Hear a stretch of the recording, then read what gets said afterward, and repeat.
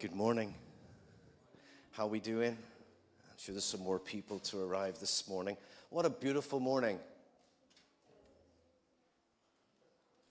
It's beautiful, isn't it? Is it nice to get up and it's not raining or it's not cold? It's really. If you get too warm by those radiators, please do turn them down a little bit. But we've had them on this morning just to take the chill out of here. David and Andrew have started their half Ironman, I think, at 7 o'clock this morning. And so I'm sure we'll hear a little bit of how they're getting on. Rather them than me, I think if I was doing the swimming part, I think I'd have drowned by now. There's no way I could do at that length. But Cheek is going to kick us off this morning, so please come and share a word of scripture with us and pray.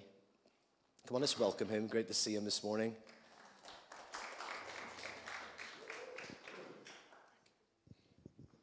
Morning, church. It's lovely to see you all this morning, and also to spend, or share rather, the first Sunday of the month of June with you. I can't believe we're in June already, but that's my problem, not yours, don't worry. Before you know it, we'll be in the loft looking for the Christmas tree and the Christmas decorations. I'm so not ready for that yet. Right. The scripture that I want to share this morning can be found in Isaiah 43, and I'm just going to read from verses 15 through to 19. So that's Isaiah 43, and reading from verse 15 says, I am the Lord, your Holy One, the Creator of Israel, your King. Thus says the Lord, who makes a way in the sea and a path through the mighty waters, who brings forth the chariot and horse, the army and the power. They shall lie down together, they shall not rise. They are extinguished, they are quenched like a wick. But do not remember the former things, nor consider the things of old. Behold, I do a new thing, and now it shall spring forth. Shall you not know it? I will even make a road in the wilderness, and rivers in the desert. Let's just bow our heads. You know, it blows my mind that God's heart is that he constantly wants to do something new in our lives. Irrespective of age and, how many years we've been saved for, and we could be 50 years into our relationship with God, and he would still want to do something new again and again and again in our lives. Everyone under the sound of my voice, I just want to encourage you to prepare yourself, get ready, and fully embrace the new thing that God wants to do in you. And it might mean that you need to let go of, some things, some stuff, some habits, some people, and that's fine. But we let go of these things so that we have the capacity to accept the new thing that God wants to do in our lives. And so, Father, we thank you for this day. We thank you for this opportunity to gather together in your presence, Lord God.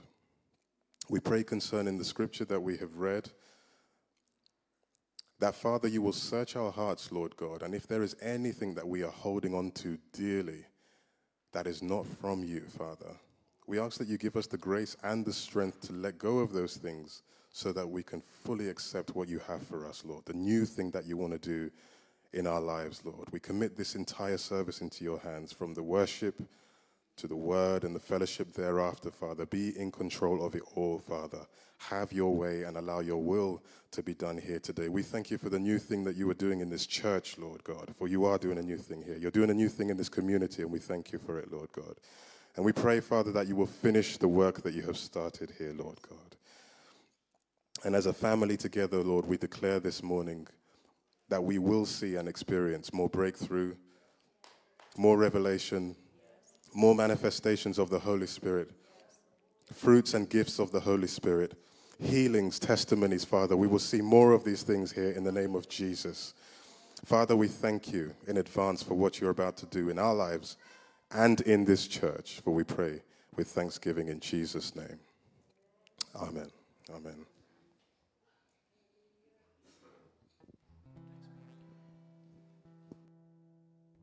going to stand with us this morning. We're going to worship.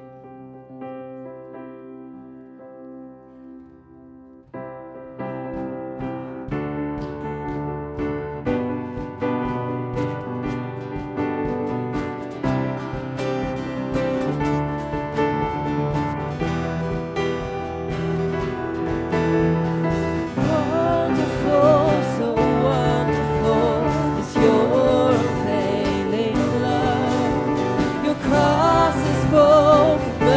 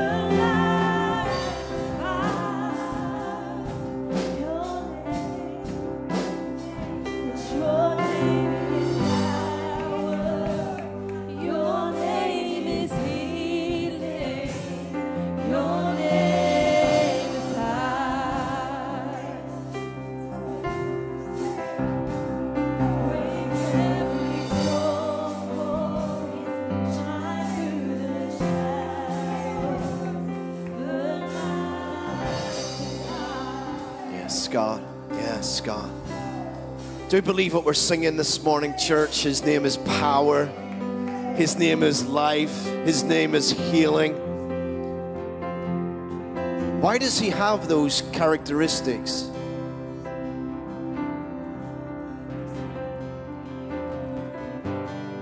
Because of the power of the cross. The power of the cross. The death, the burial, the resurrection of Jesus. There's nothing left to be defeated. He has defeated everything. Death and hell have nothing on our God. Nothing whatsoever. And so we're going to sing this again in a second, but we're going to have communion as we sing this. I don't know about you, but I've been in church all my life. And I've been in some communion services that feel like I'm at a funeral. This is not a funeral. This is a resurrection. Is this microphone on?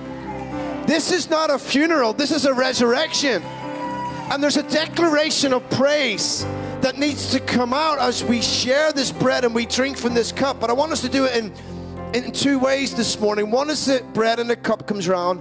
You take time with the people you're with, your family, parents, guardians, you got children. Take some time with them and explain what you're doing. And we're going to take some time to thank God for our salvation. But on the other side of that, I'm sure you know somebody who doesn't know Jesus yet. For God so loved the world, not for God so loved the church. For God so loved the world. There's people outside this building that you know and I know who don't know Jesus yet. And so as you take a moment to thank God for your salvation, when you finish giving thanks, I want you to lift those people up before God. And then, I don't know about you, but the people that I know that don't know Jesus, I'd love them to be standing with me in church and singing this song. Anybody else? That they would come and sing, your name is power, your name is life, your name is healing. And I'm sure there's somebody that's on your heart right now. Maybe that's a family member. Maybe that's a friend. Maybe that's somebody the Holy Spirit's just bringing to your mind right now. But we're going to pass this bread round. We're going to pass this cup round, just as they just play gently in the background. And then you're going to take a moment just to thank God for your salvation. And then they're going to begin to sing. And as they begin to sing, you begin to declare out. And you begin to speak out the name of the person that's on your heart. That they would come to the realization that their spiritual eyes would be open and they would see Jesus and all his glory and his power and his might. And pray salvation. Pray salvation over their lives. Maybe it's a whole family. Because God brings families to church. Maybe it's a whole family that you just need to bring before God. Amen. You guys come and help me serve. You come and help me serve. We're going to pass this bread round, this cup round before God.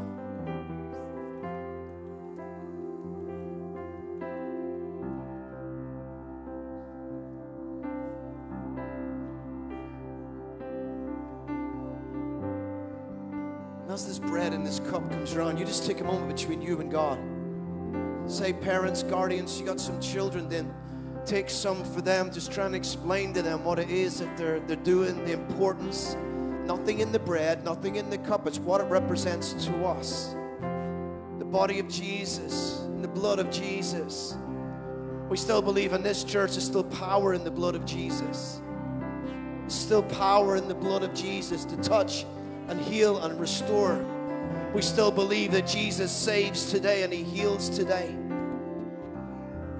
Just take a moment. Father, we give thanks. We give thanks.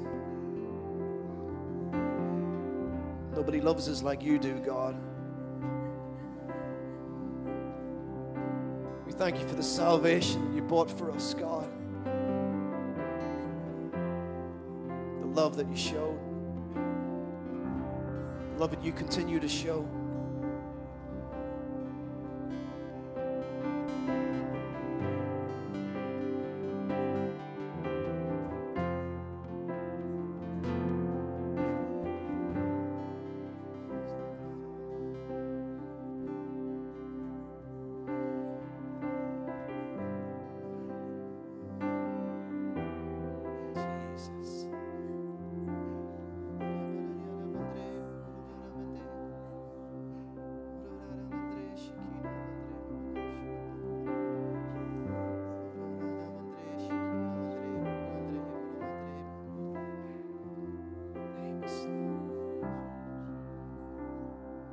Just keep thanking him. Like the songwriter says, we could search for all eternity long and still find nobody like Jesus.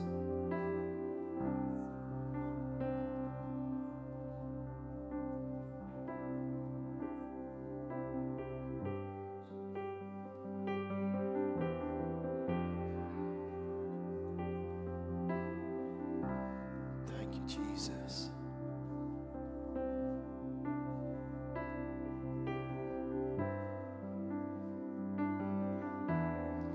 Now, is there somebody on your heart?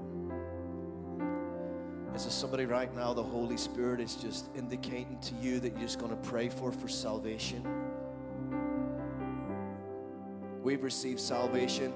We want them to receive salvation also. So you got that person in your heart, in your mind.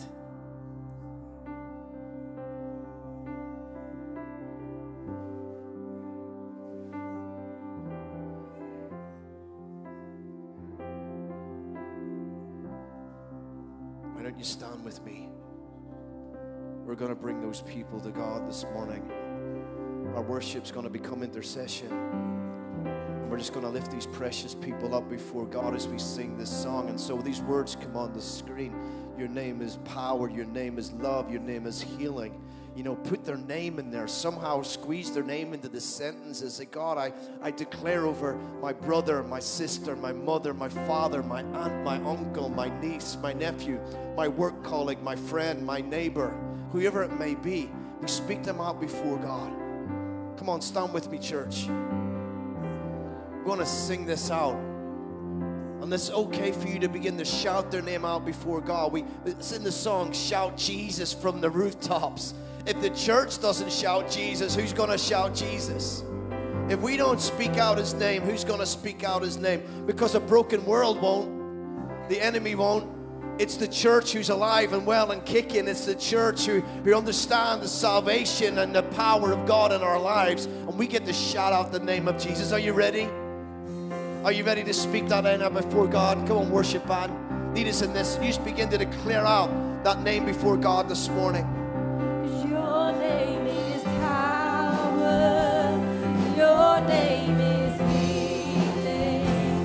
Your name is high. Break every stronghold. Break every stronghold. Shine through the shadows. Come burn like fire. Your name is power.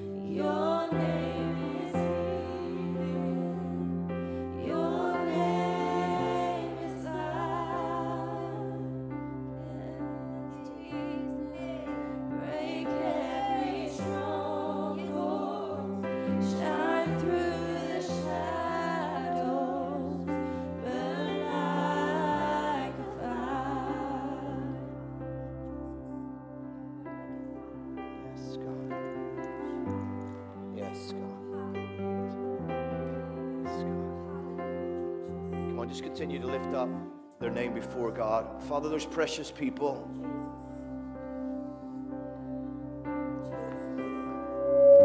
the people that you put so much value on, that you sent Jesus to die for them also. And Father, there's people on our hearts and in our minds this morning that, Father, we long to see in the kingdom of God. So, Father, we bring these precious people to you this morning. Father, we pray the seeds that have been sown over the years, the Holy Spirit, you would water them. Lord, would you convince them and convict them of their sin and bring them into that place of right relationship with you. Father, for some of us, would you give us the honor and the privilege of leading them into the kingdom of God? Give us the honor to share the gospel and lead them to Christ, all in the same conversation.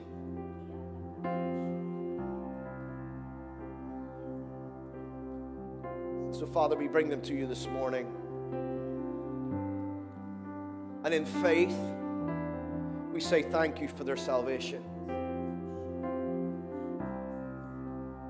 In faith, we say thank you, God.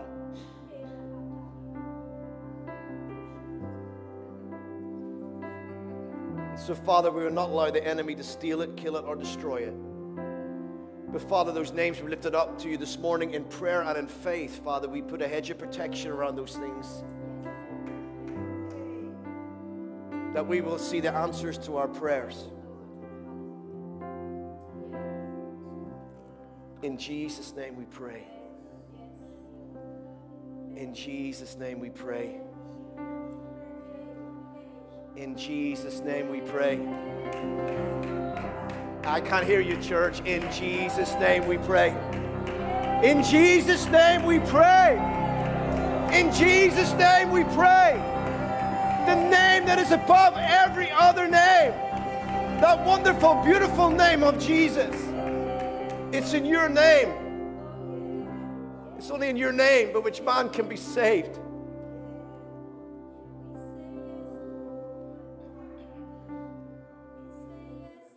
In Jesus' name we pray. Amen. Amen. You may be seated. While you're sitting down, we turn around and say hello to somebody. Say, it's great to see you. Welcome them. Introduce yourself if you don't know them. It's great to see you this morning. Have we any news from Andrew and David so far? So they've done their, how many miles swim? 1.9 kilometers. I'm old school. What's that, about a mile and a half? And then they're on their cycle now. And then 55-mile cycle and then a 13-mile run. Why, oh why?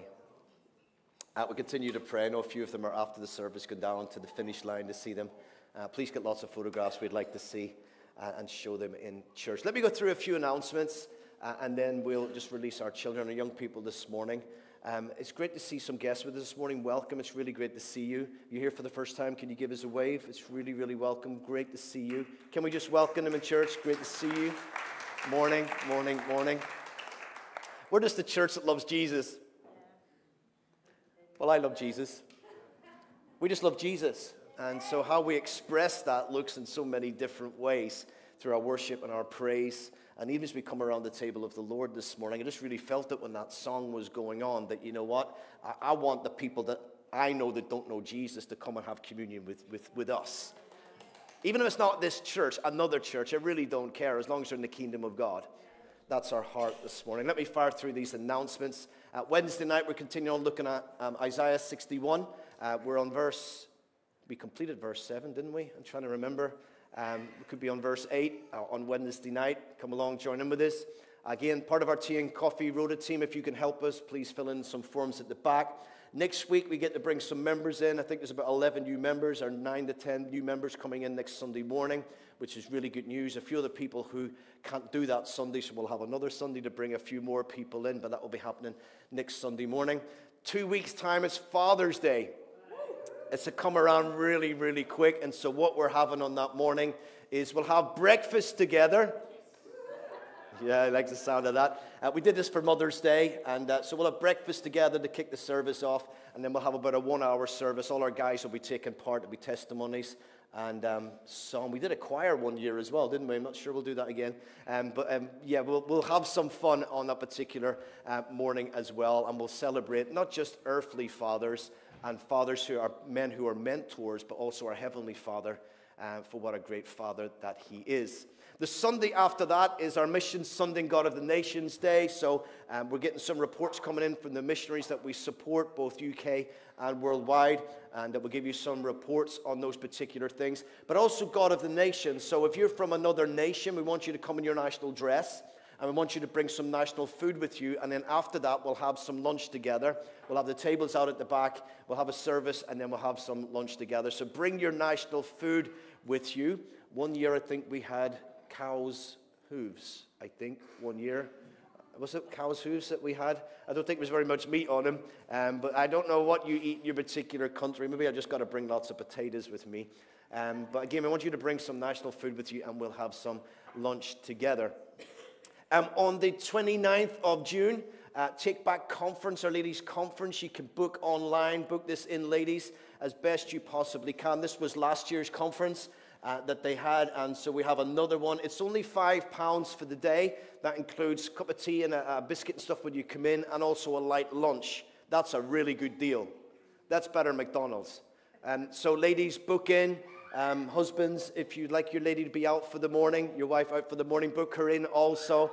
Go onto our website, book in for that particular morning, and they'll have a great time. Lots of testimonies, lots of ladies really impacted the conference that we had last year, so please do that. We have a Korean movie night coming up on the 12th of July. Again, in the week or so time, you'll be able to book online for this. There's no cost for it, but we need you to book in to help us just with the catering side of things. So we showed God's Not Dead a little while ago, so this is the second part, God's Not Dead 2. It is a PG, so parents do go on and have a look of what that means if you're bringing your children along to that particular evening.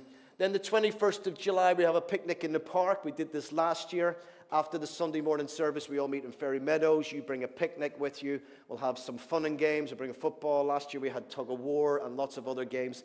Children, please, parents, do bring your children along. We'll have particular games for them also. We just pray the weather's like this, and we'll just have a great time of fellowship together. I've mentioned over the last few weeks, we want to encourage you to open your home. As soon as we get a few more people to open their homes, what we'll do is we'll get a date together where people say, I want to come, I want to go visit somebody's house. So if you're going to open your home, the form's at the back, and many people that you can take in your house. All we're asking you to do is provide one plate of food and maybe some drinks, and then whoever comes to your house also brings a plate of food. And so you share lunch together, basically, and you just have a talk around the table. And, you know, Jesus had lots of meals with people in Scripture, and you can sit down and you can read some of those conversations.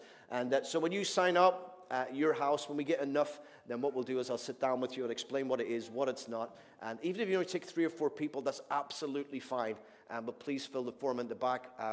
David and Bridget have opened their caravan down there on Stanton, and so they're opening for you to come and have a barbecue. I think we should all they're not here this morning, we all should just kind of go and pop in, shouldn't we? And but yeah, again, so if you can help, please just sign in at the back. Kintsugi Hope, we hope to get this started in September. This is our well-being course. If you want to sign up for this, again, the forms are at the back to fill in for that. And again, all the teams, we could do with some help in some of our teams if you can help us. Okay, I think that's everything. We're going to release our children and our young people this morning. Have a great morning upstairs. Enjoy what's going on. And for the rest of us, if you've got your Bibles, go with me to Galatians chapter 5.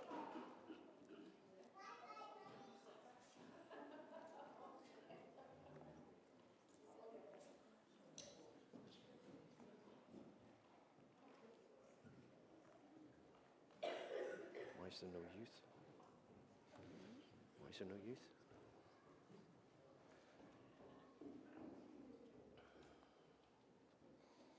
Okay, just before we do that, I've asked Chantel to come and share a word of testimony, which fits in really what I want to share about this morning. So, Chantel, please come and share.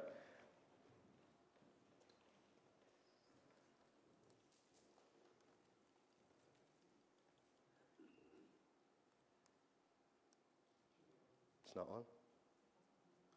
Has it died? Why does my microphones always die? Let me give you one of these.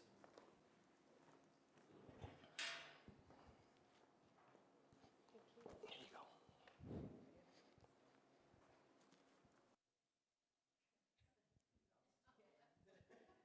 Good morning, everyone. I've just wanted to share a testimony about what God has done recently in my life. I can't believe it myself, but God is just so good. So about two weeks ago, we had the Pentecost Sunday. And then remember that. And then the week leading to Pentecost Sunday, I had 2 job offers. I know that a lot of people will think that's amazing, but for me at the time, it was very stressful because it just felt like I had to pick between these 2 jobs, and I found it really hard to choose which job to go for. And it felt like the more that I was praying, the more I couldn't hear God. Because I think there was a lot of me that was in, like, I had to give a decision, like, now about each job, and I just didn't know which job to choose. So to give a bit of context to each of the job, one job was in the industry that I've studied and work in at the moment. And in the industry that I work in at the moment. And it was basically still full-time and still, and the money was okay. And then there was another job that I thought would offer me a better work-life balance, a slightly a new career. And I thought, oh, maybe I'll try for that position. But that position, the pay wasn't that great. And so I remember speaking to Chika, my husband, about it during the week, and I kept on nagging him about what I should do. And it got to a point where he looked at me, first time, we've been married nearly 15 years, and he said to me, I'm tired. Like, he couldn't advise me anymore. He was just like, I cannot with you, just make a decision. And I was just like, I just can't. And so I remember him saying, pray and wait. Just pray and wait. And I just kept saying to myself, I can't wait. I have to give these people an answer like now. I can't wait. And so that was the Friday before the Pentecost Sunday. So Friday evening, we sat down, we weighed up both of the jobs, and I remember Chika saying it'd be so good if the job that's slightly in a different industry, the pay was on par with the new job. And then with the new job in the new industry, you would actually have a decent salary, but a lot more work-life balance. I wish we could just mix the 2 together. And so I remember saying to him, there's no movement on the salary for the new industry job. There's no movement on the salary for that. And it is what it is. These are the facts, and we've got to work with these facts. So Friday evening, we sat down, and we weighed up the costs of taking each job. We weighed up the jobs side by side. I hope I'm not confusing you. Is everyone with me so far? Okay. We weighed up both of the jobs side by side, and try to make sense of which job would be better off, make sense more financially for us. Anyway, it got to Friday evening, and we made the decision to stay in the industry that I'm in, stay with the job, the industry job that I'm familiar with, and go with that. So Saturday before Pentecost Sunday, I went to work. I was really happy. I wrote out my notice and everything for my current job. And I was like, right, I've made a decision, that's it.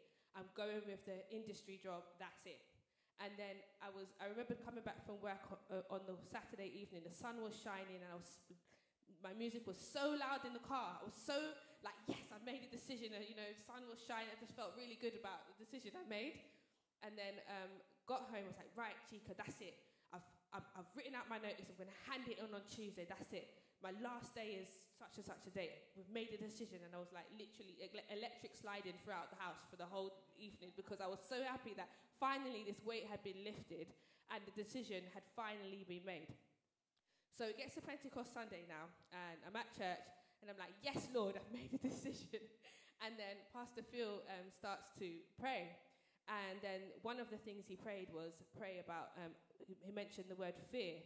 and praying about if you're facing any type of fear. And I remembered part of I had came up for 3 reasons, but one of those reasons was fear of starting this job in the same industry. There was something really unsettling about it. The recruitment process was very long-winded and not very proper, as it were. And so, but I was trying to make like a square peg fit into a round hole. And I was like, no, this is it. I am so going for this industry job. That's it. I'm settled. So I came up, and then Pastor Phil was like, okay, what are you feeling? What's the fear? I was like, fear of starting the new job. I was like, weeping my eyes out or whatever. And so I remember Pastor Phil saying, does it give you work-life balance? And I was like, well, I have Saturdays off. In my head, I'm thinking, I've got a Saturday and a Sunday off. Yeah, it's work-life balance. And I thought that was what it was. Anyway, prayed, left it alone. Monday morning came. I had a day off in lieu because I worked on Saturday. Sitting up in my room, and my phone rings. And it's the recruiter for the new industry job. Remember, the new industry job, the pay was really low.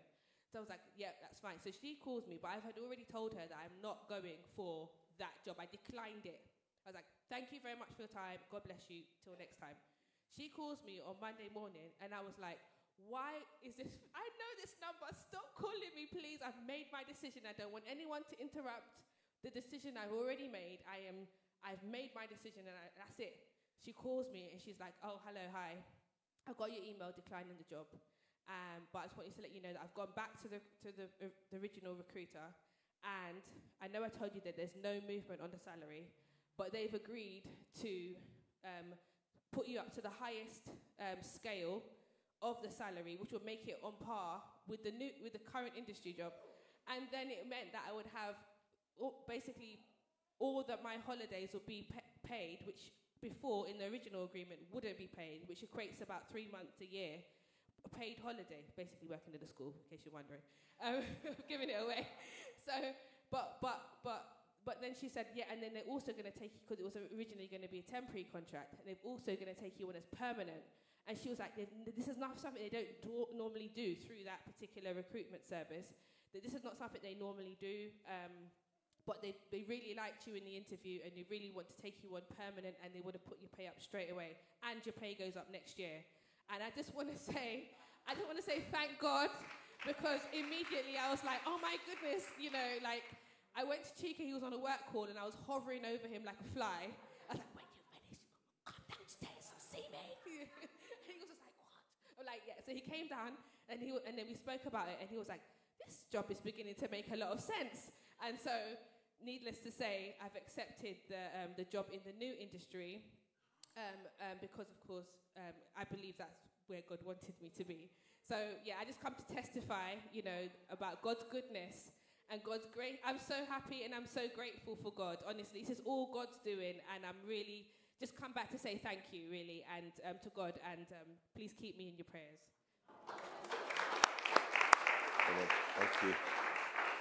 Thank you. Thank you. I didn't know all she shared this with us last Sunday, and I didn't know the other bit before you shared before, all this stuff that was going on. I'm not going for this, not going to this is a change. And I'm sitting there scratching my head thinking, oh, okay, hope this is all right. And, when people come up for prayer and you begin to prophesy, sometimes you don't know everything that's kind of going on. You don't know the whole background. But we only prophesy in part, don't we? And God takes care of the rest of the stuff. And when she shared that with us last Sunday, we were just buzzing thinking, oh, God, you are so faithful. So faithful. And I deliberately asked her to share this morning because I want to speak about the faithfulness of God. We've been through the fruit of the Spirit in the life of Jesus. And I think this is not supposed to be a hazard, but it is a hazard. It's got hazard things down here, and it's tripping me up. So if you got Galatians 5, let's have a look in there this morning. Just while you're finding Galatians 5, I want to take a moment and just pray over your job circumstance. I don't know what that is. We've done this many times here, but God's concerned about every single detail of our lives. I mentioned this last week or the week before. If it's big enough to worry about, it's big enough to pray about.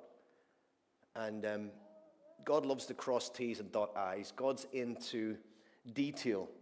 You look at the ladybird. You look at the detail under a microscope of everything that's there. You look at the detail how Jesus fed the 5,000 and he sat them down in groups of 50. He's very organized. And so he's concerned about your workplace. He's concerned that maybe where you are right now, maybe you're thinking of moving on. Maybe you're thinking about changing careers. Maybe you're having difficulty in your workplace right now. I want to take a moment just to pray.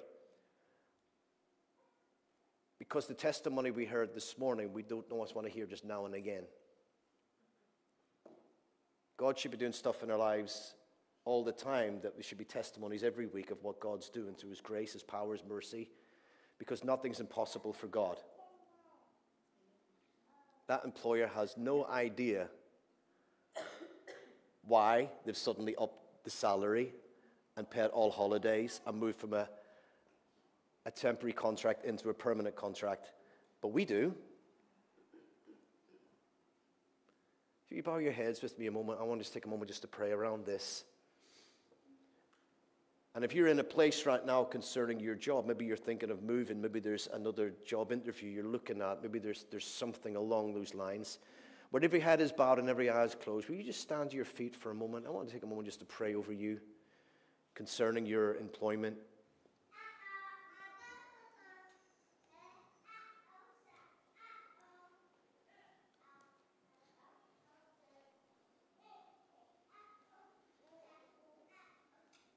Wow.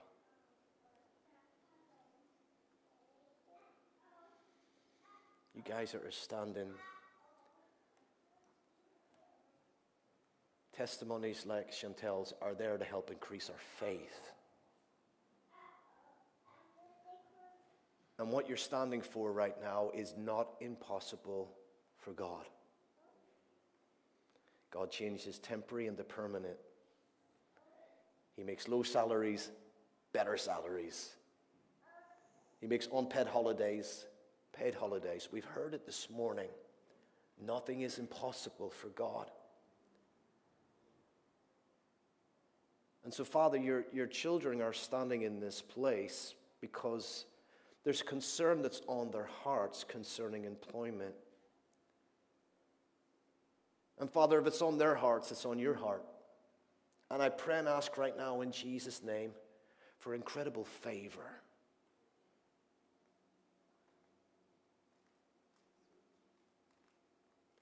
Incredible favor.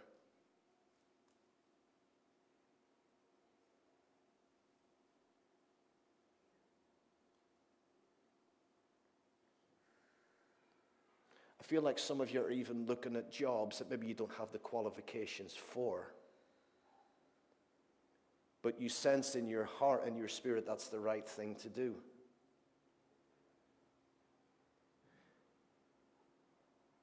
I have enough faith to believe that the employer can look at your application with favor and even train you in that job.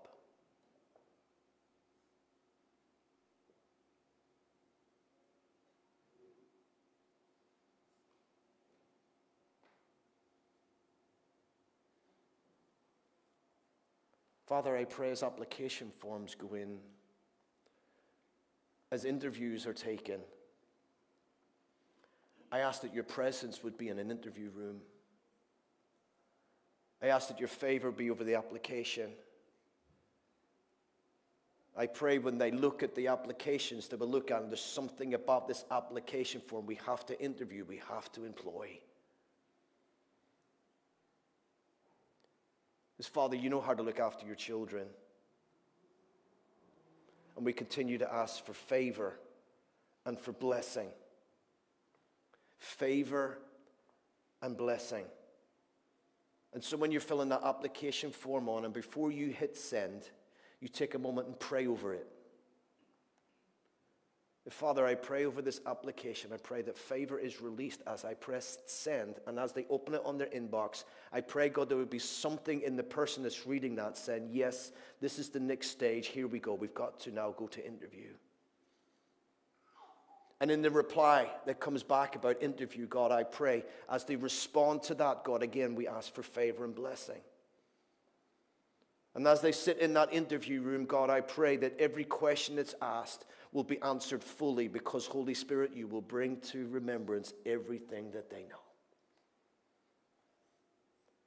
Father, we want testimony after testimony after testimony to your grace, your power, and your mercy, to your faithfulness.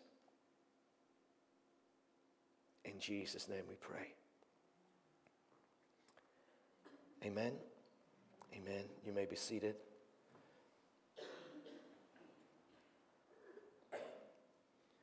If you're applying off and you get interviews and stuff, you don't need to let the rest of the church know, but if you wanted to drop me a text or drop me an email to let me know that you're going for an interview, we'll keep it confidential if you want that, but we certainly just want to pray over you.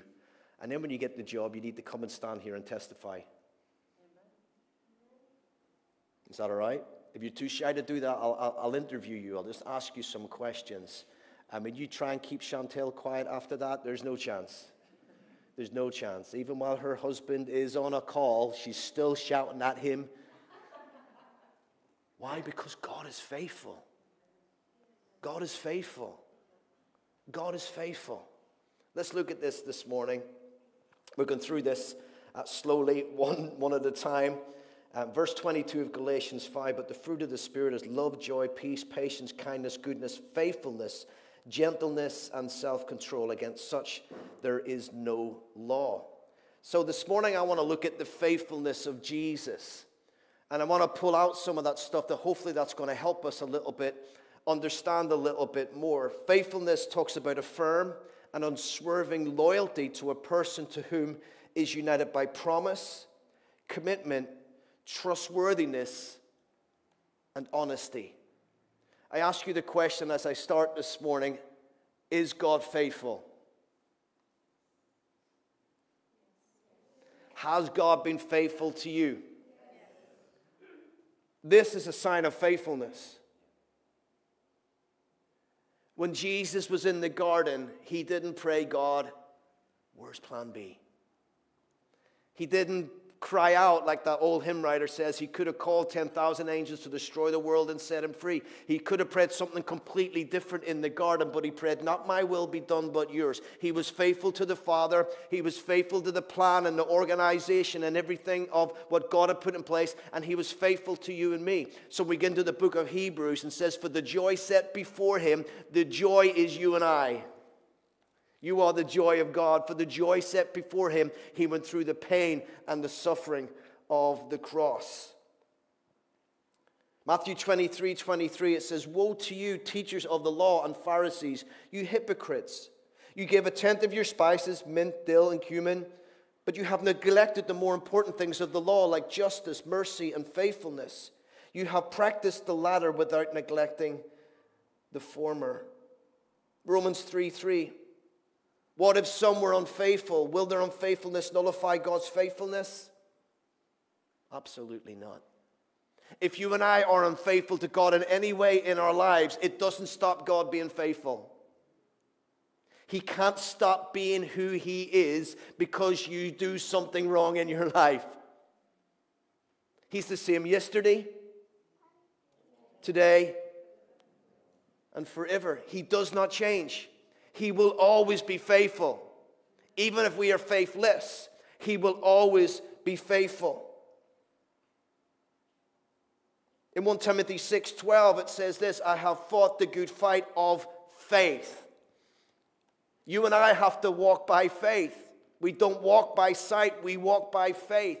We have to walk in the faith that God gives us. Sometimes, like Mark 11 talks about, we have to pray things and give thanks for them even though we've not got the answer. So some of you this morning that were standing up about your employment and what's happening there, some of you just need to pray the prayer of thanks even though you've not set the application yet. Because God's that good. God's that great. God's that faithful. Does he not know the end from the beginning and the beginning from the end? Is he not the Alpha and the Omega? Does he not know what's on your heart? Does he not know what's going on in your heart and mind when you're typing out your CV and you're about to send off? Of course he does. Sometimes we've got to give thanks even though we've not received it yet. God wants to bless our plans. In 2 Timothy 4:7 it says, I have fought the good fight. I have finished the race. I have kept the faith. There's loads of things about faith in Scripture. I have kept the faith. If what God is looking for now is faithful people. We live in a world where everything changes so quickly. Doesn't work, we'll try something else. That relationship doesn't work, we'll try something else. God's looking for a faithful people. He's looking for people who will just be completely faithful no matter what. No matter if we're on a mountaintop or whether we're in a valley, he's looking for people who are faithful. He's looking for the people who will just stick through everything, the difficulty, the rain, the storm, the whatever is going on in our lives. He's looking for us just to remain faithful to him because he remains faithful to us. It's interesting, when Jesus was around, he spoke to the Pharisees about their lack of faithfulness. Their lack of faithfulness. Isn't it interesting that Jesus picks this up from the religious leaders of the day? Like I said a few moments ago, your faithfulness does not weaken God's faithfulness. He does not change. It is faith that you and I are called to have and increase and prove ourselves to be faithful people before God.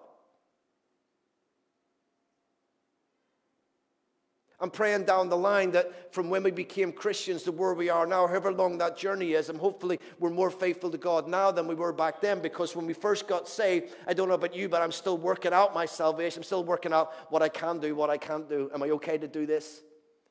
And I was brought up in a Christian home where my dad was an elder and a pastor, and you still kind of working stuff out. Am I okay to say these? Am I okay to kind of use these words? Am I okay to have these actions? It's working out those things. But I pray as we walk along that journey of sanctification with God that we're more faithful to God today than we were yesterday. Because we're called to be faithful people before him. We have to remain faithful to him no matter the cost, no matter the pain or the situation we may face. We heard it of other nations where, you know, it's illegal to be a Christian. And you hear story after story like I do of Christians who are martyred for their faith, people who will stand up even though it means it will cost them their lives, but they remain faithful even to their last breath. Somehow in the Western world we kind of have it a little bit easier, don't we? We kind of have it a little bit easier. Because it's okay just to kind of go to church and not go to church. It's okay to do stuff online or whatever it may be. There's a call of faithfulness that God has for us. And then we come to prayer that we've mentioned already. Every time we come to pray and ask and believe, it has to be coupled with faith. Sometimes we don't have is because we don't ask. Or maybe we ask, but we don't have the faith to believe that we would receive. So again, you guys that stood this morning concerning your employment, you know, pray in faith. Have a bit of energy and a bit of, I can't know what the Greek word, a bit of oomph behind your prayers and say, God, I stand on this. I stand on your word. Get some scripture verses that's going to back up what you're praying. And say, God, I stand on your word. God, you said anything I ask for prayer, believe and I received it. It's mine, not Mark 11. Then God, I'm going to pray this morning. If this is your will, then I send this CV off. I go through this interview. God, why? Because you have placed favor upon me. We've got to be a little bit more powerful maybe in our prayer life because of the faith that God is placing within our lives. In Galatians 2:16 he says, we were made righteous by the faithfulness of Christ. He is totally faithful. He will not let you down. We're singing that song this morning and come up on there because God, you are good. You are good. You are good. And I was thinking to myself as we worship, I don't know, but my mind just kind of goes off by a walk by itself when we sing some songs. You are good. I'm thinking, is there ever been a time where God has not been good? And I can't think of one. Can you? I've read Genesis to Revelation. I've been in this word all my life. I've been in church all my life, even before I was born. And I can't think of any time in my life or anybody else's life that I know where a time where God has not been good. Yeah, we might have tough times in our lives, and we might feel sometimes we're praying, and it feels like the heavens are like brass, and our prayers are not getting through. And we could be praying and praying and praying, and feeling like Daniel in those 21 days, and praying and not getting through. But I can't think of any time in my life where God has not been good, or God has not been faithful. Just because I don't get the answers to the prayers of the way I pray them doesn't mean that he is not faithful. Because he's all-knowing. And he sees everything. And how he answers my prayers, even though I don't pray that particular way, actually how he answers is better. But I have to have enough faith to believe that, God, how you're answering what I'm praying, even though I didn't pray that way, God, is better for me. Because he totally, totally remains faithful. In John 13, verse 1, I love this, is he loved his disciples to the end. Wow. Talk about faithfulness of Jesus. Now think about the disciples for a second. I wonder, it doesn't say in Scripture, but reading sometimes between the verses of Scripture, I read through, I wonder sometimes did the disciples get up Jesus' nose?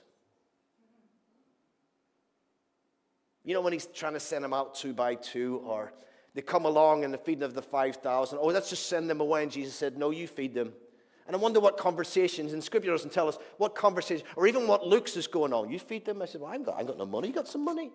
How am I going to feed 5,000 people? You can almost read between the lines of some of the conversations that just might go on. And I wonder, did the disciples ever wind Jesus up a little bit because of maybe their human side of them, or the conversations, or the looks that went on? But here in John 13, verse 1, it says, he loved his disciples to the end. I wonder sometimes, do you annoy God?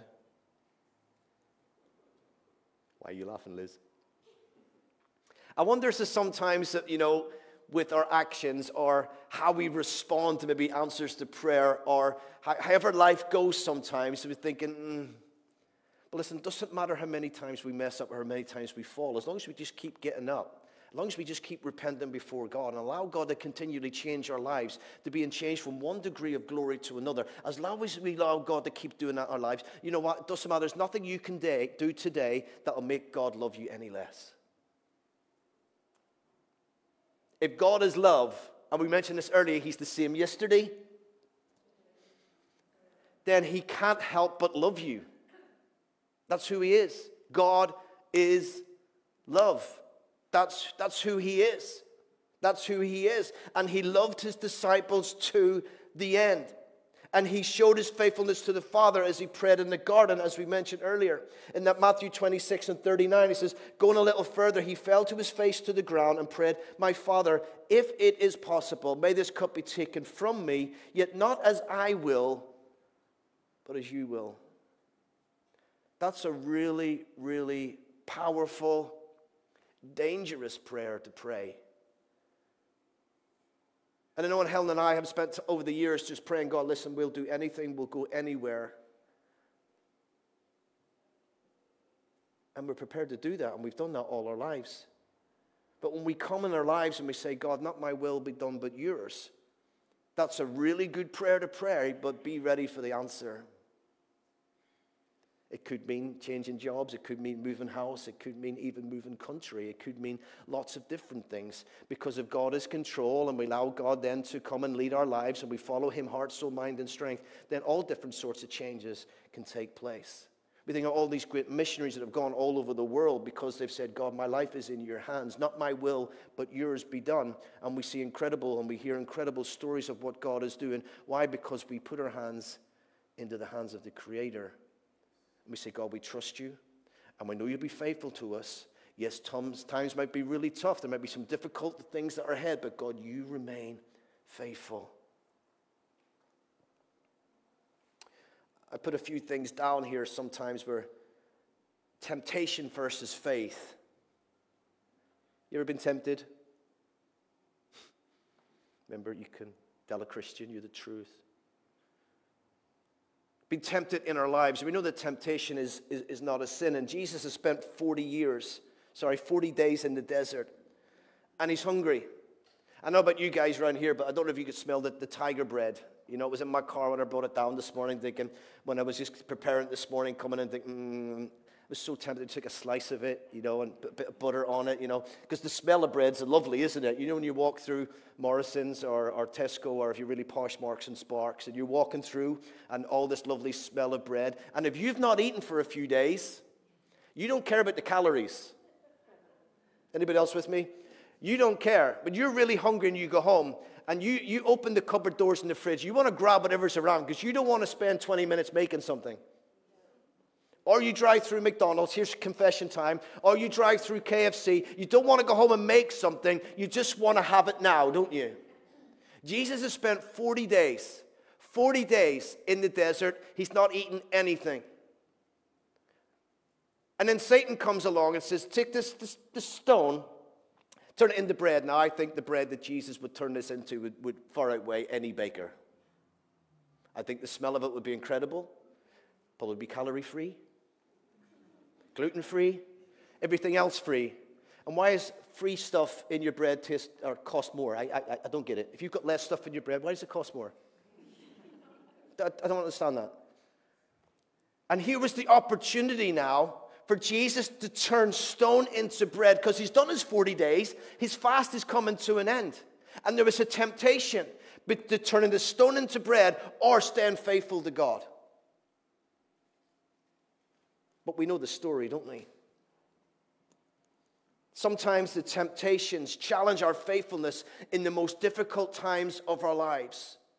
The most difficult times of our lives, sometimes the temptations come along to do this or cut some corners or quite easily not do this or to do that quite easily. But listen, church, remain faithful to him. He's remained faithful to you. Not even turning stone into bread. Praying God's will in the garden. Make sure you remain faithful to him because he's remained faithful to you. 1 Corinthians 10:13 says this, no temptation has seized you except what is common to man, and God is faithful. He will not let you be tempted beyond what you can bear. But when you are tempted, he will also provide a way out so you can stand up under it. So even when temptation comes along, you and I still have the opportunity through the Spirit of God in our lives. Now remember, we're talking about the fruit of the Spirit here in Galatians 5.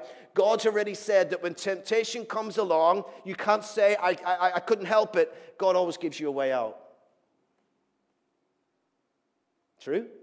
Did we not read that in Corinthians? Is Paul not writing to the church at Corinth and say, even when temptation comes along, you don't have to give in to the temptation. You can still stay faithful to God because here's a way out. And God will provide a way out for you.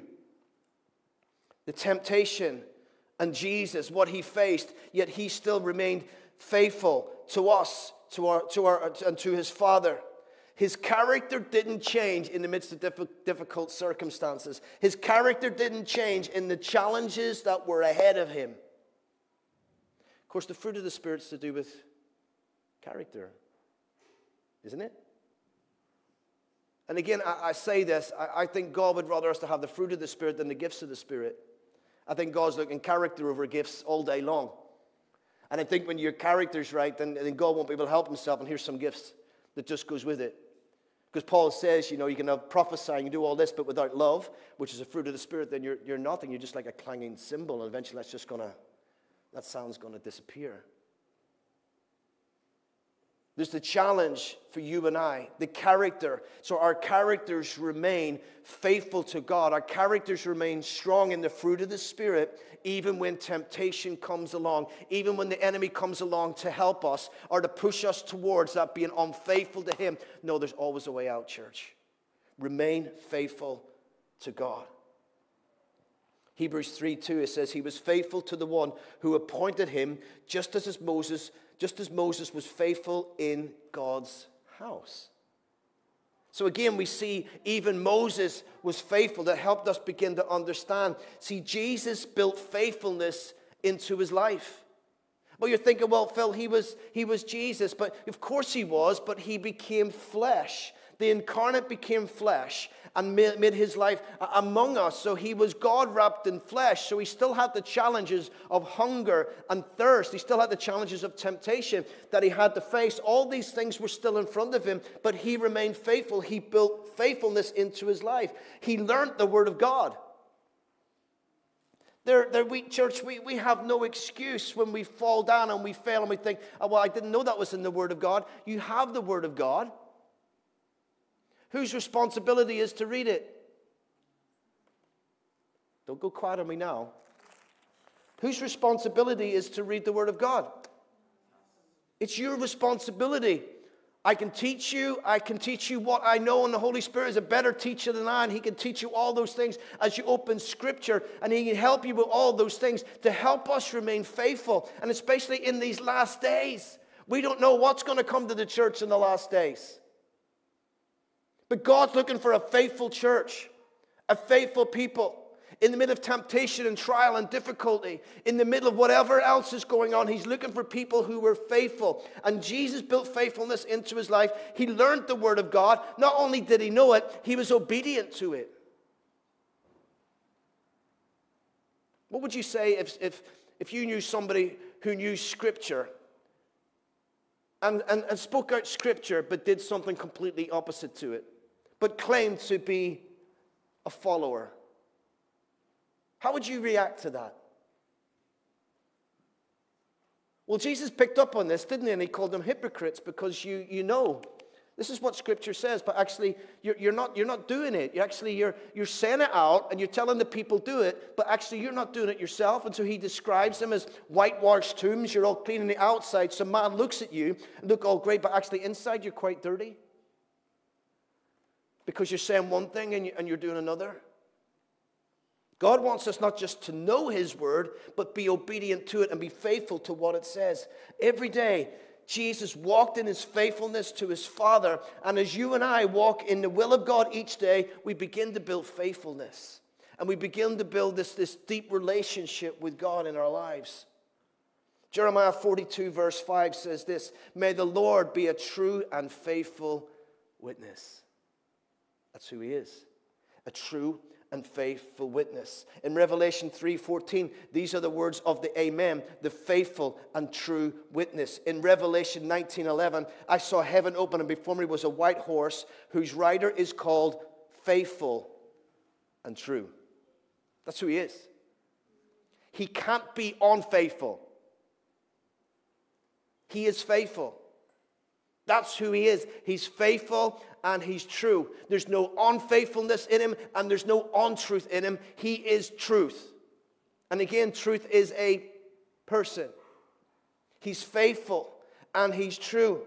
In Revelation 21 and verse 5, it says this, "Write these words down, for these words are faithful and true." Let me bring this into a close. Go with me to Hebrews chapter 11.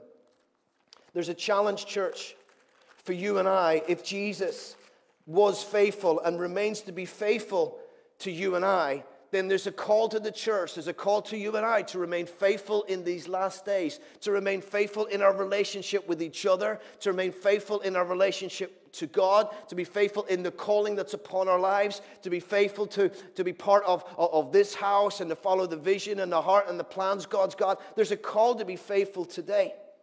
And this great chapter of chapter 11 of Hebrews, known as the faith chapter, we see the faithfulness of men and women who followed God with a heart, soul, mind, and strength. In verse 1 it says, "Now faith is being sure of what we hope for and certain of what we do not see."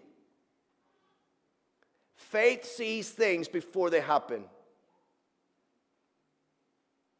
Like, come on, that's challenging for us, isn't it? Because it's quite easy to believe in something that we see. It's quite easy to say, "Oh, I knew that was going to happen," after it's happened. Come on, we all say it. But the evidence of faith is believing in something that we do not see. And here's the call already. In verse 2, it said, "This is what the ancients were commended for." Verse 3, "By faith we understand." Verse 4, "By faith Abel offered God a better sacrifice." In verse 5, "By faith Enoch was taken from this life." In verse 6, "But without faith, it is what? It's what? Impossible?"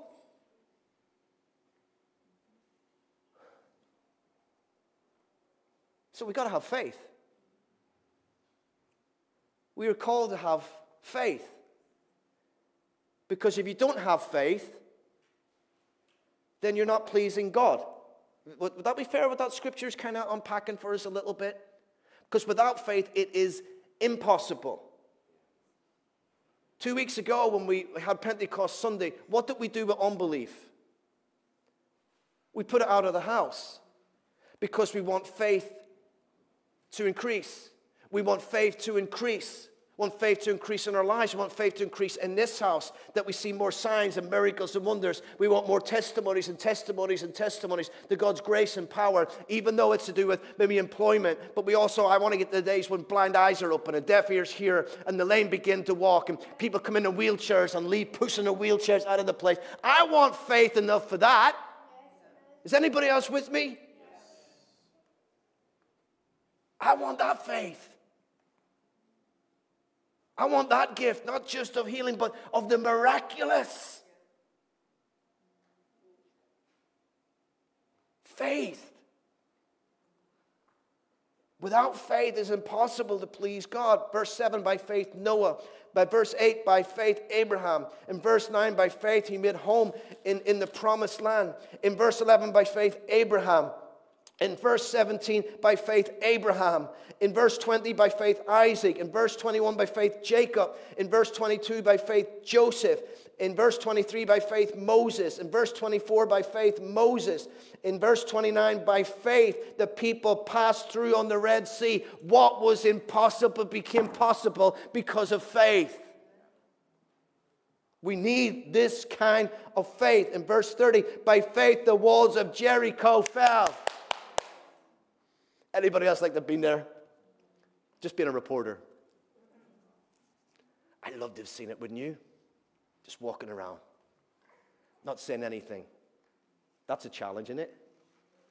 Just walking around a massive city, not to say anything. Oh, beautiful walls. Isn't it lovely? Look at this, and a beautiful day today. They say anything.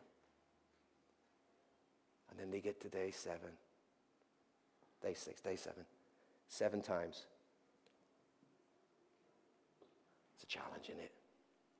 But on the command, you're going to blow some trumpets, we're going to smash some lights, and the walls are going to come down. Can you imagine that team talk before? But where's the sledgehammers? Any dynamite? Where's the TNT? Come on, how are these going to come down? You want me to blow my trumpet really, really loud on a wall that's so loud that 2 chariots can go round at the same time, passing each other, and people have houses within the walls. The walls are like massive. Maybe the width of these chairs, maybe wider. And you want me to stand and go, and that's going to come down. Think about it. If you took a trumpet to your house, your side wall, and blew a trumpet up, what would happen? But by faith, impossible things become possible. By faith. Verse 31, by faith, the prostitute Rahab. And you read on through and you see by faith. I wonder, as we get to the end of chapter 11, and we got to write verse 41. There's only 40. 41, you get to write by faith and put your name in there. By faith, Phil prayed for somebody in a wheelchair, and they began to walk. I wonder what you would write. By faith, Helen, what would you write? What would you write, Sam? By faith, Sam. Is it possible? Is it possible? Because Jesus was faithful.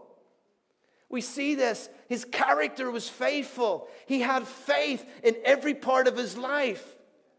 Even after Lazarus is dead, and the old King James says he stinketh. He's 4 days, and he's in the grave, and Jesus still had enough faith to say, Lazarus, come forth. That faith, God is looking for his people. To have the character of faith, to live faithfully before him, and have the gift of faith that would be released in the house. But it starts with the character. It starts with the character. And I get back to Hebrews 11, by faith. Let me ask you this question. I don't want you to answer when you think about it. How faithful are you to Jesus?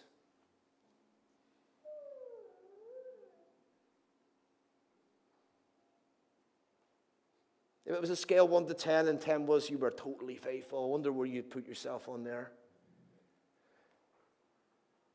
He said, I think the Word of God is there for us to kind of look at it almost like a mirror when we read stuff like this, to help us begin to understand what actually, if Jesus was faithful in his character and his personality before God, you know, if he was a 10, then I wonder what I would be. Because I know for myself, and I'm not speaking for you, but I'm not exactly like Jesus right now.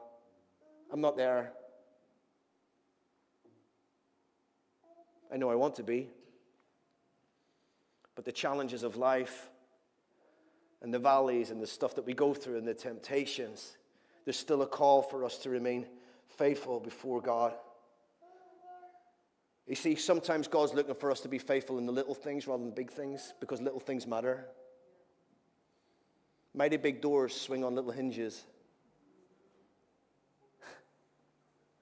Massive ships move on little rudders. Got it right? Scripture puts it another way in Song of Songs 2. It's little foxes that spoil the vine. Little things matter. Little things matter in our lives because little things can spoil our faithfulness. And we have to be aware of those things, be aware of the little foxes, be aware of the little things in our lives.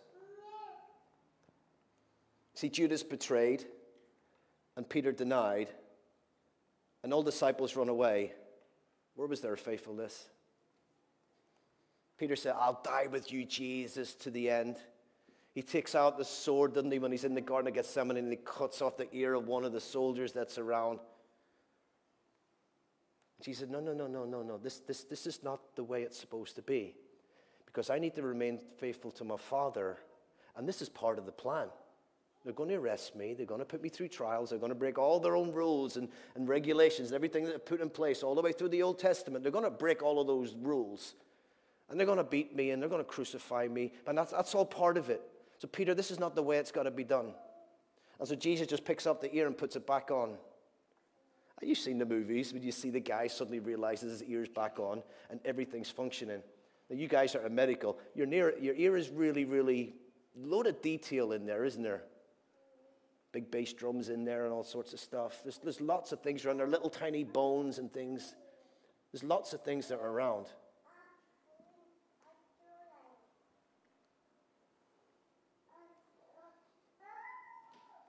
Jesus knew that his disciples would run away, but he still chose them. He knew that Peter would deny, and he knew that Judas would betray. But we go back to John 13:1, and it says he still remained faithful to the end.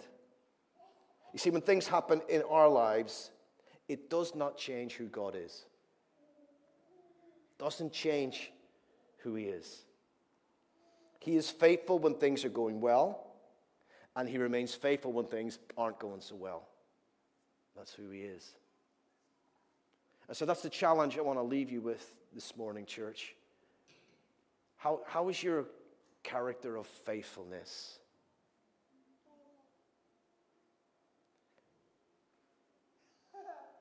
How is your character of faithfulness? Is it like Jesus? Because that's the challenge. That's the challenge for you and I. And we don't have any excuse, really, because it's the fruit of the Spirit, and we have the Spirit of God. But the challenge is to hopefully in our lives have more faithfulness in our character, in the fruit of our lives to show and experience more faithfulness towards God, towards each other, towards the calling upon our lives, towards our relationship that we have with him. That when temptation comes along and difficulty comes along, we just don't give in to the highest bidder, or we give in because we can't be bothered, whatever it may be. No, we will remain faithful. Let's bow our heads. Let's close our eyes.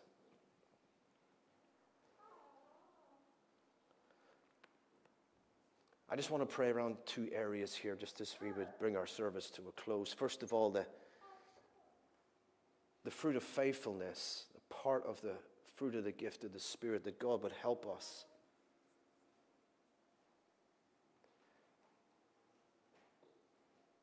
It's a challenge today to remain faithful to God in a world that's in a world that's broken, in a world that's fallen, in a world that doesn't want to know Jesus, in a world that has every different religion under the sun. And the challenge to remain faithful sometimes is extremely difficult.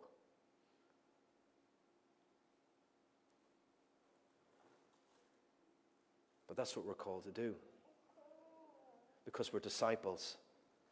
And we go back to that definition of disciple. It's not just somebody who hears the teaching of Jesus, but one who becomes like Jesus.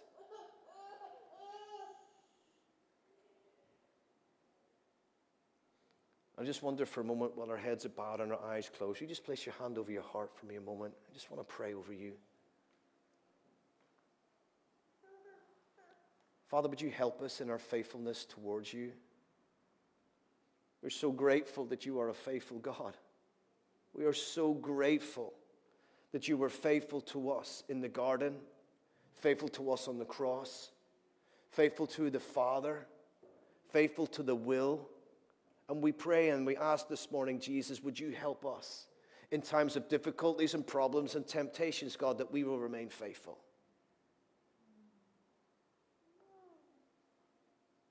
We will remain faithful.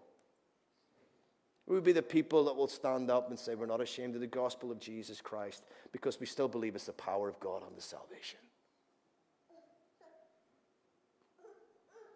We will live out that we know that we're the head and not the tail. We would know, even though there's so many different religions in our world, so many different belief systems, even atheists, but we know our God is faithful, and so we will remain faithful to him.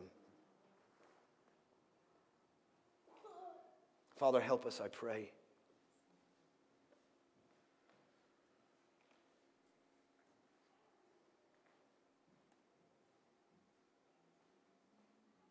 The second part I want to pray over is Jesus had no problem having faith for miracles and signs and wonders. And we're putting some plans in place that we're going to go through the gifts of the Spirit shortly. And there's a gift of faith.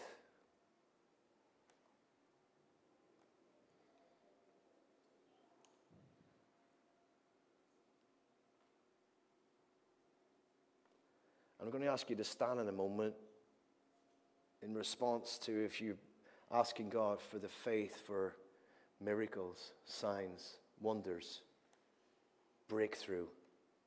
That God would give you the eyes of faith, even though it's not happened yet, but you would begin to see it with your spiritual eyes. Because when you see it with your spiritual eyes, you begin to pray a different way.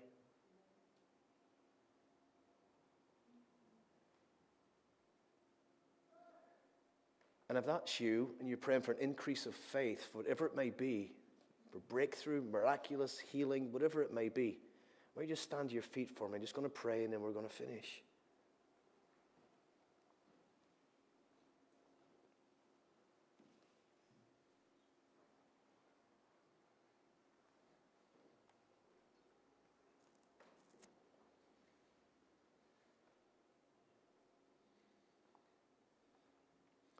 Now, you've taken this step of faith by standing to your feet. And God's just taken a note. He said, I see you standing to your feet this morning in faith. Because you're saying to me this morning, not to me as pastor, but you're saying to God this morning, God, I want the faith to move into the unseen.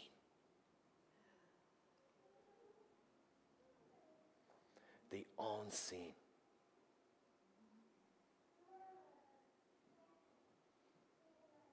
And I'm standing with you because God spoke to me many years ago about walking in the impossibilities and walking in the unseen.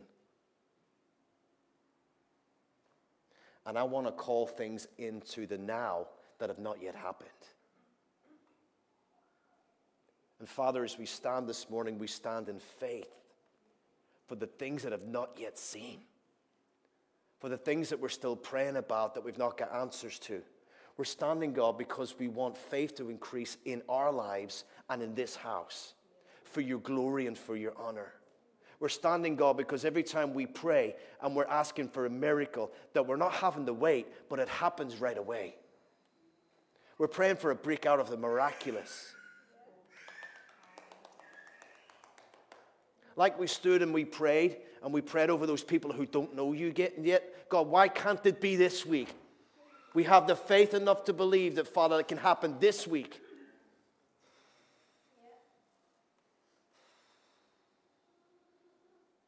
Father, let faith increase in our lives.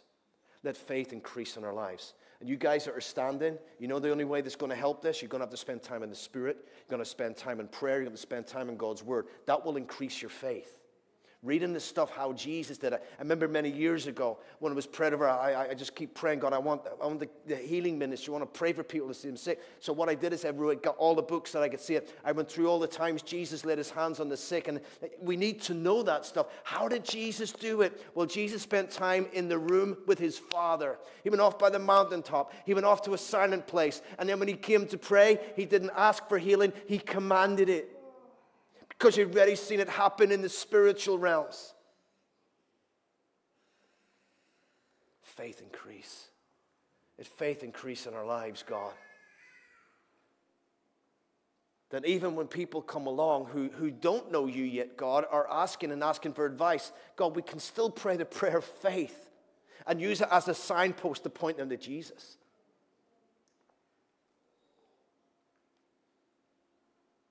Father, seal this in our hearts, in our lives. The challenge might come the next few days, guys, to challenge what you're standing for. But what we prayed at the start was the fruit of the Spirit, that you would remain faithful.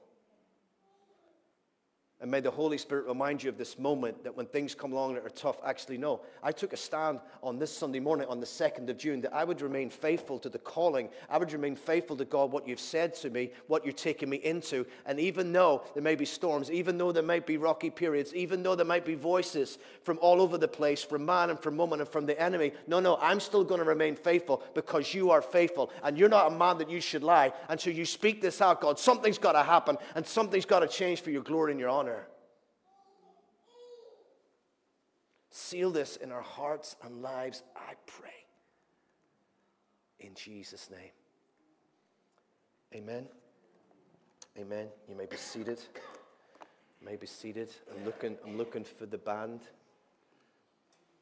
There you go. Come and join.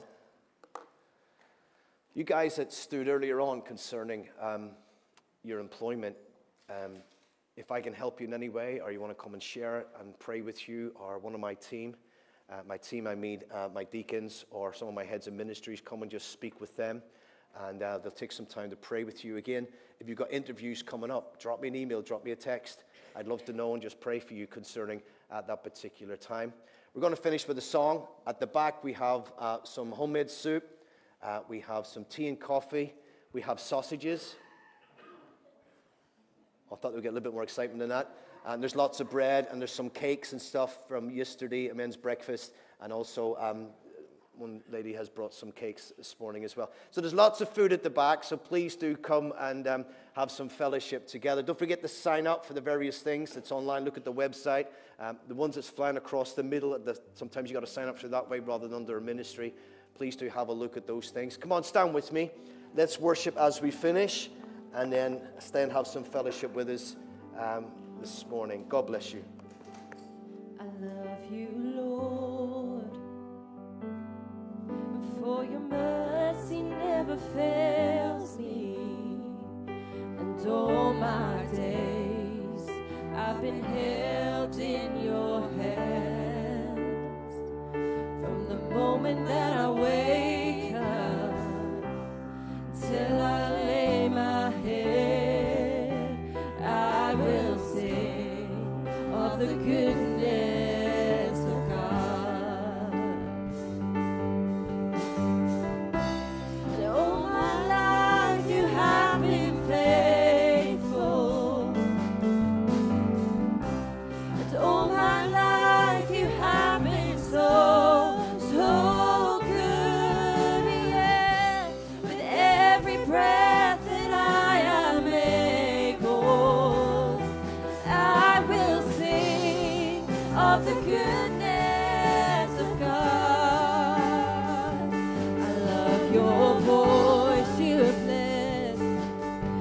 You have led me through the fire and the darkest night. You are close like no other. I've known you as a father. I've known you as a friend. And I have lived in the goodness of God all my life. And all my life you have been faithful. And all my life you have been so good. Yeah. With every breath that I am able, I will sing of the goodness of God. Your goodness, 'cause your goodness is running after, it's running after me. Your goodness is running after, it's running after me. With my life laid down, I surrender now. I give you everything. 'Cause your goodness is running after, it's running after me. Your goodness is running after, it's running after me. Your goodness is running after, it's running after me.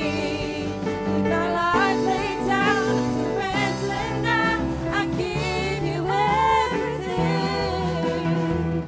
Your goodness is running after, it's running after me.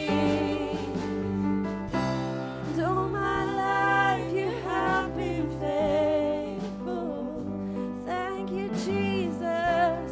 All my life you have been so good. Yes, you have. With every breath that I am able, I will sing of the goodness of God. Sing all my life. 'Cause all my life you have been faithful. 'Cause all my life you have been so good. Yeah. With every breath that I am able, I will sing of the goodness of God. I will sing of the goodness of God. I will sing of the goodness of God. I will sing of the goodness of God.